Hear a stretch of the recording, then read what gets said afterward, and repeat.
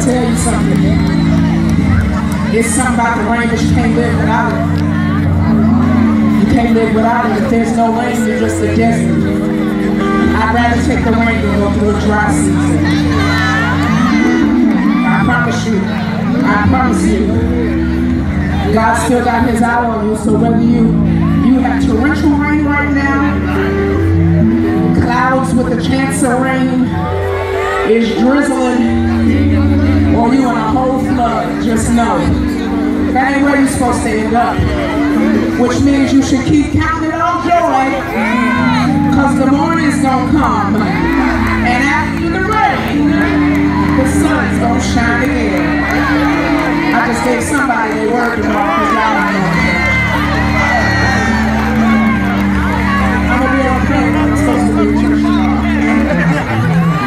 Okay, so I'm a church girl that grew up to sing R&B music. There's no secret there, right?